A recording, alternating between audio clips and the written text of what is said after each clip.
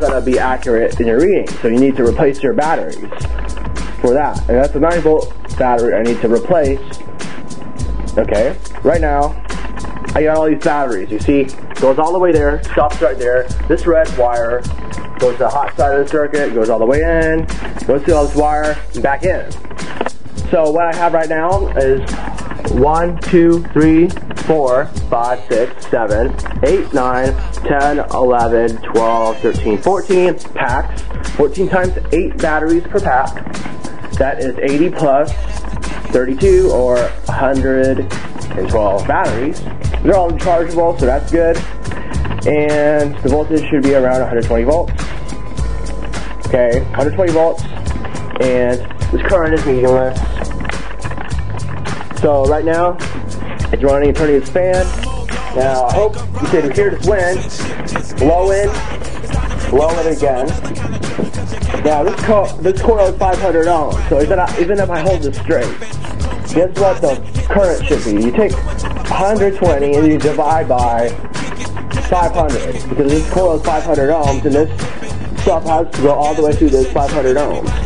So maximum theoretical wattage here. I'll have to get my new battery recharger. So you take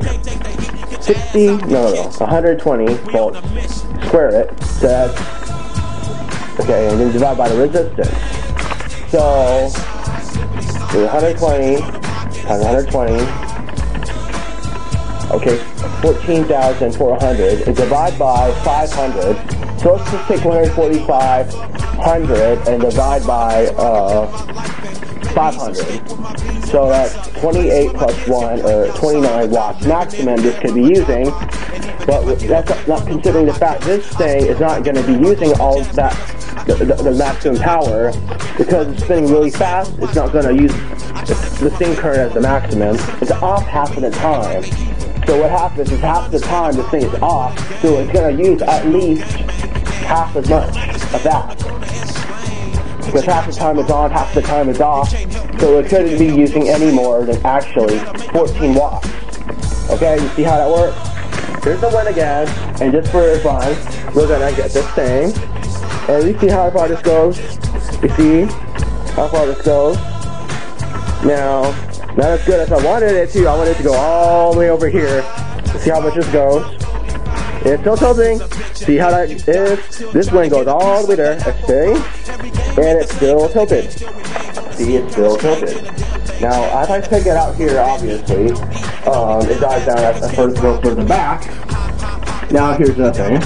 Now I move it. It's already moving. See, there's a fan over there. And it's kind of weird. What's happening here is this thing's still bouncing around. Now, see how this is really fast? I wish the video was 60 frames per second, but as you can see, there's an exponential function. The more I increase the voltage, the power output goes by the cube of the voltage, because this is a fan. And a fan, the RPM goes up by the voltage. So the torque goes up by the square of the voltage.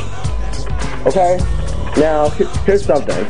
What else could I do?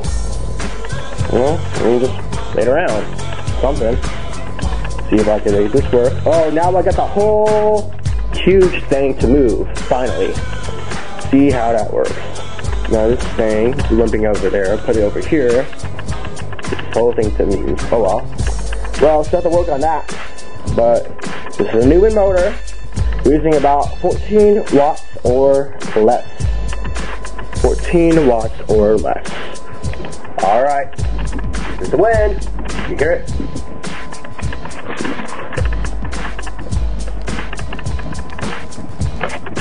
Stop this. That's how many magnets I have now.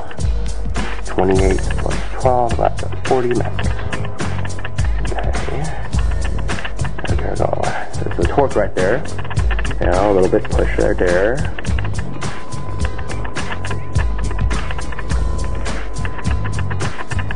Good.